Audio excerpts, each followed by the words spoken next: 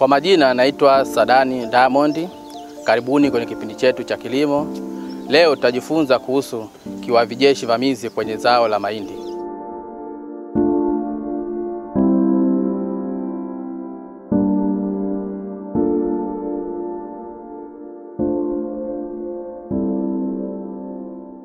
Jina langu Mzee Kilimo. Maisha naishi Misongeni A, kata ya Bigwa, mkoa wa Morogoro. Wadudu hawa wananisumbua sana. Jina lake bahati mbaya silijui. Wanashambulia mahindi vibaya sana. Majani yote wanayachambua. Sasa hata maendeleo yake yanakuwa si mazuri, mahindi yanateketea kabisa, yanakuwa chini kabisa. Hawa wadudu shambulizi wao wanachambua majani yote. Wanakula, wanaingia katikati ya mmea, wanashambulia, wanaacha takataka, mmea hauendi juu. Kwa hiyo mahindi hayamei vizuri, yanakuwa mabaya sana. Kwa hiyo tunasumbuka sana. Sio mimi peke yangu, watu wengi sana wanasumbuka. Nimehangaika na dawa, lakini dawa kila ukipiga, unapiga leo, kesho unakuja wanakuta vile vile. Sasa dawa zenyewe kwa bahati mbaya sizielewi, maana sikusoma.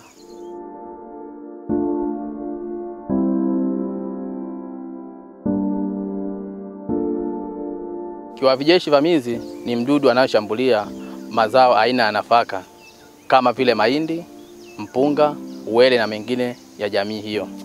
Mdudu huyu asili yake ni Amerika, na kwa Tanzania mdudu huyu ameanza kuonekana 2017 maeneo ya Nkasi, Sumbawanga.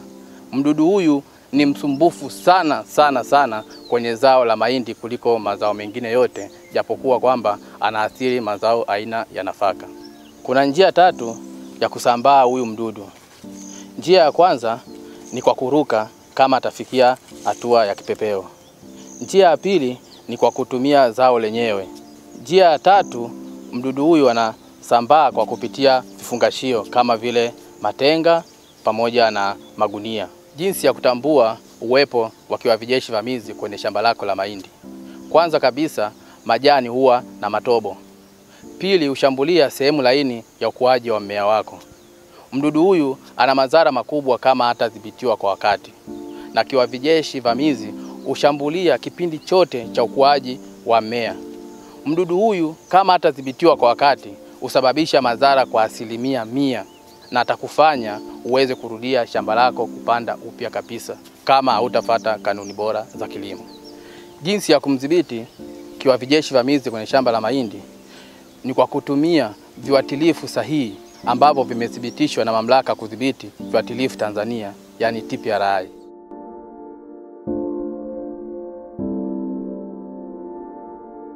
Mambo ya kuzingatia wakati wa kutumia viuatilifu. Kwanza ni kutumia kiuatilifu sahihi ambacho kimethibitishwa na mamlaka husika.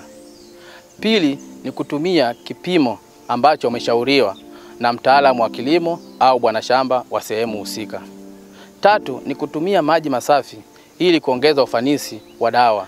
4, hairuhusiwi kuchanganya viuatilifu zaidi ya kimoja. 5, unashauriwa wakati wa kupiga dawa uvae vifaa kinga kama vile miwani, gloves, koti pamoja na mabuti.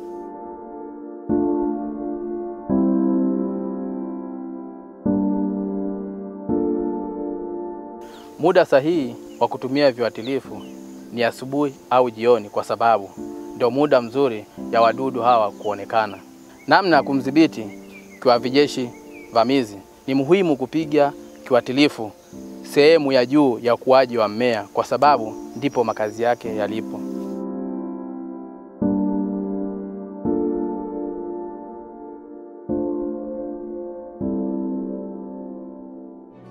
Natumaini tumejifunza vizuri kuhusu kiwavijeshi vamizi kwenye zao la mahindi. Tukutane kipindi kijacho.